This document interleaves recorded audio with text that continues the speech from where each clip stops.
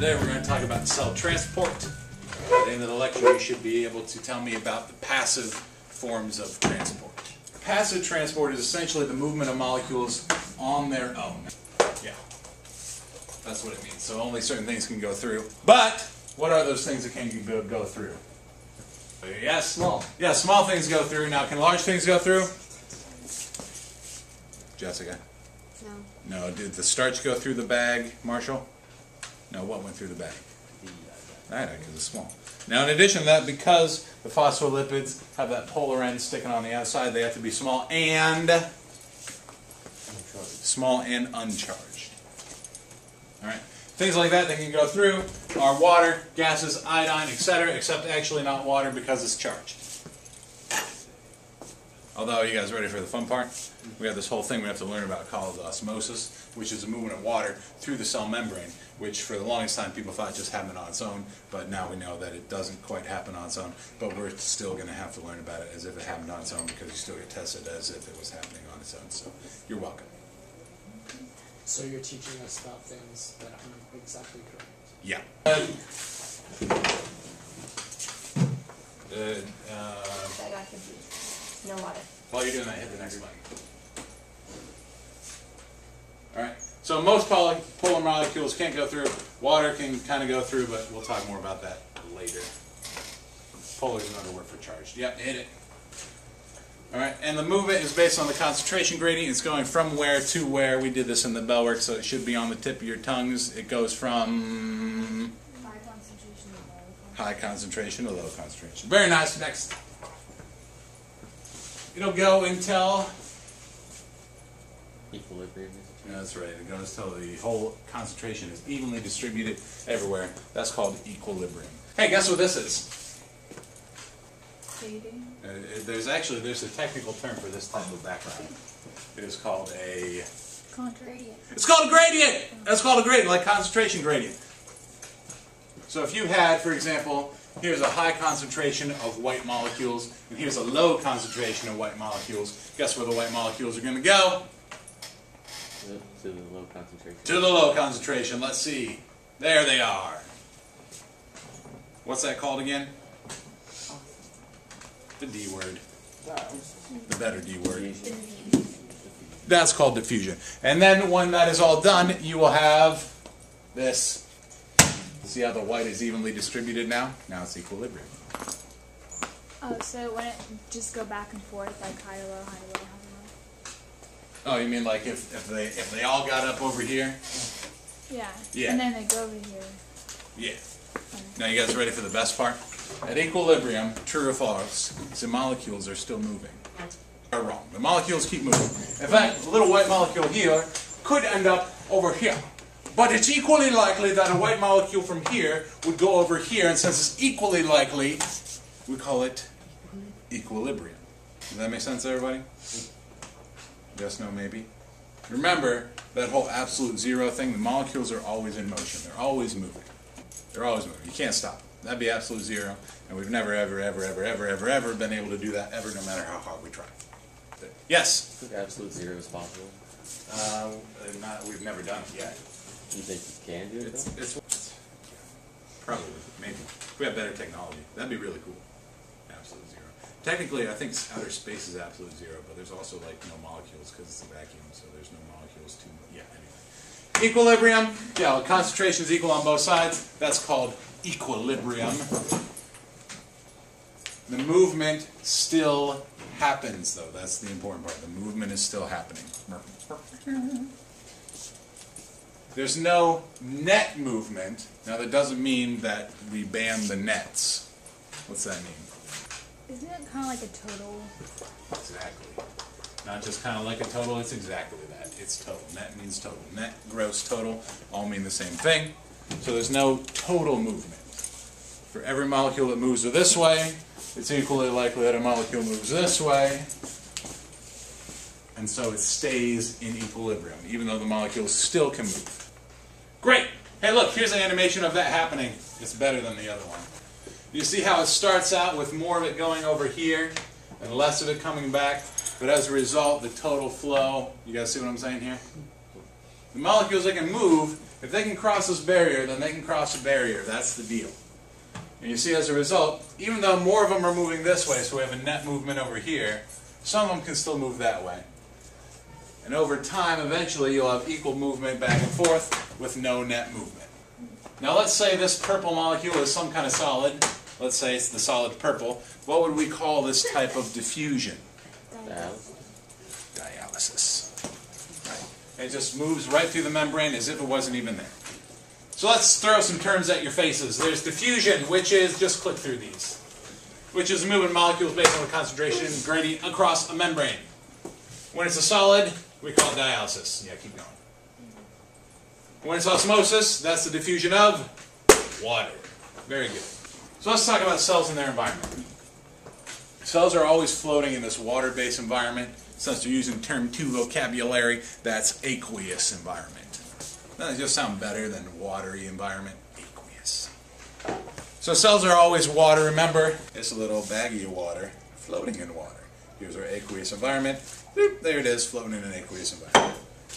Alright, so as a result, you've always got this movement of molecules in and out of the cell via diffusion. Alright, so we're both water in, water out, and so it's all about balancing those two solutions. We need both of those solutions to be in Equilibrium. yeah, we need them both to be in equilibrium. Yeah. The blue solution, that is the cytoplasm here, right? It's more than just water, right? There's stuff dissolved in it. And it's safe to assume that there could be different stuff that is floating in. Red for your blood, because that's what your cells are floating. As a result, the cytoplasm of all your cells actually tends to be slightly negative, which is just kind of a little fun factoid. So the question is, where will the water move? Everywhere. Yeah, everywhere, in and out of the cell. In and out of the cell, that's osmosis. Now we've learned that osmosis actually happens through these small proteins called aquaporins, which is a channel just for water. But we'll just pretend like that's not a thing yet until, yeah. As a result, it's all about tonicity. So anytime we're comparing two solutions, say the blue solution compared to the red solution, there are three options, right? Because there's stuff dissolved in there. You could either have, let's say we focus on sugar. You could either have more sugar in the cell than in the red. You could have less sugar in the cell than in the red, or it could be, yeah, it could be equal, it could be the same. So we have three words for describing those solutions compared to each other. One is isotonic. What's iso mean? Same. What's that? Same. Yeah, iso means the same. And so these would be when the two solutions are The same. the same what? Equilibrium. No, don't say equilibrium. The same what? What's that word that we use to describe how much like sugar's in here? Concentration. So when we have equal concentration, same concentration. When we have same concentration, that's isotonic. Now it's worth noting these two solutions then would be in equilibrium, but that's not equal. Do you guys see what I'm saying? Yeah. There's two different words that mean two different things. Isotonic would be if there's, concentration of 5 grams per liter sugar in here and 5 grams per liter sugar in there, then they're in equilibrium because they're both isotonic, which means they're both the same. Sometimes it could be hypertonic. Use your science word skills. What's hyper mean? A lot. Above. So for example, if there's a crap ton more, yeah, go click. There's a crap ton more sugar in the bag than in the liquid, we would say that this solution here is hypertonic, because there's more. Then what do you think hypotonic is going to be? Bryce? Less concentration. Yeah, the lower concentration. Hit it. Which would mean, if here you have blue, and here you have red, then this one's hypertonic. Guess what that one is? Hypotonic. So remember, it's comparative words. Usually, when we talk about these solutions, we're going to talk about the solution that the cell is in. Because not only are your cells like baggies, but your cells are a lot like gummy bears. Little squiggly things full of like a sugary solution. Now, obviously, the sugar in the bear is way higher than the sugars in your cells, unless, something terrible is happening to you. Like anaphylaxis. Are you guys ready for this? You know how gummy bears get all gummy? How's that? Guess what kind of molecule they use? Wasn't it like the stuff in Jello? Look at it's not bone marrow. That'd be really cool. It's the hooves Bone. of piggies. Why did they use that in bone? Piggy hooves. But, guess what that's made out of? What structural component? Baggies. No, not baggies. Lipids! No, well, not phospholipids, but lipids! So not only is your cells like this, but your cells are like delicious little gummy bears too. So gummy bears have high fat content? No, not a high fat content. High sugar content. Which then your body's going to store as fat because that's way more energy than you need if you eat a bag of gummy bears. Well, because I forgot to record during 8th period, here's what you just may have missed out on. We were talking about our 3 types of solutions, and we talked about what will happen in a hypotonic solution. So you have these molecules of, well, whatever this green stuff is here. And there's a higher concentration inside the cell because it's in a lower concentration solution, and that's a hypotonic solution. So if the green stuff can't go through the membrane, it wants to, but it can't. So we can't get down to a nice system of equilibrium. What will happen instead is the water will actually enter the cell. So the water will come into the cell because of osmotic pressure.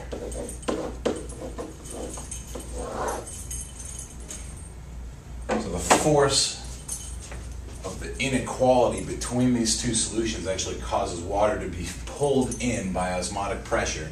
It comes in to dilute the solution until both the solutions are isotonic to each other.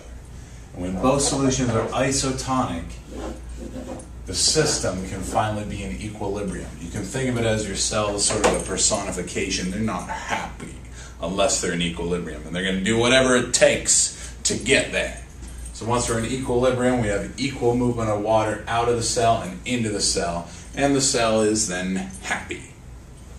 So if you put your cells in a hypertonic solution, which is what the salt water should have been, what will actually happen is because you've got this higher concentration of green molecules outside, and they want to go in, but they're blocked, so they can't. Instead, the osmotic pressure will build and actually pull the water out of the cell.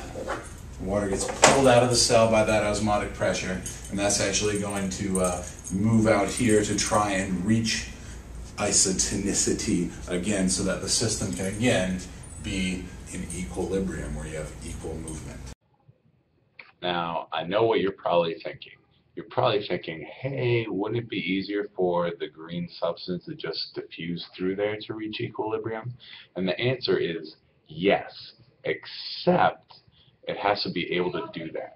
Diffusion is always the #1 option to get a system to equilibrium, but if that can't happen, the cell's plan B would be to use osmosis. Here's a really good example that shows it to you with real cells, so you can see what happens if you put red blood cells in a hypertonic solution. The water gets pulled out of the cell, causes the cells to shrivel up, and you guessed it, they die when that happens. Same thing if you've got a hypotonic solution. You have all this water rushing into the cell, only the cells don't have anything to contain their membrane, and so they keep filling, and just like a water balloon that's gotten filled too full, they tend to pop, just like it's showing you right here. They pop, they explode, they lyse, they die. So both of these solutions are bad. What it really wants to be is an isotonic solution where you're in equilibrium, equal movement in and out. Your cells are very happy in an isotonic solution. In fact, your kidneys work very, very hard to help maintain your blood plasma at an isotonic level compared to your cells. If you drink too much water, you're risking that your cells could explode. If you have too much pop and sugary energy drinks, you're actually pulling water out of the system and making your kidneys work harder, which is bad. Be nice to your kidneys. Here's a nice picture that actually shows you real cells and what will happen in an isotonic solution. Go down to a hypotonic solution, you can see the cells exploded. Here's some cells that used to be there and now they're not there anymore. And I really love this image because you can really see these cells, they just shrivel up and die when they lose water in a hypertonic solution. Now plant cells are a little bit different. They still don't like the hypertonic solution. Osmotic pressure builds, forces water to come out, and you can see it really just pulls the cell membrane away from the wall. It's really not good for it. While animal cells really like an isotonic solution, plant cells get really flaccid, they get limp and flopped over when they're in an isotonic solution. They actually need to be in a hypotonic solution. They need that osmotic pressure to keep pulling water in. And as water continues to enter the cell, they won't lyse like our animal cells will, because they've got that cell wall to contain the shape. What actually happens instead is the cell membrane pushes right up against the cell wall and actually causes the cell to become turgid.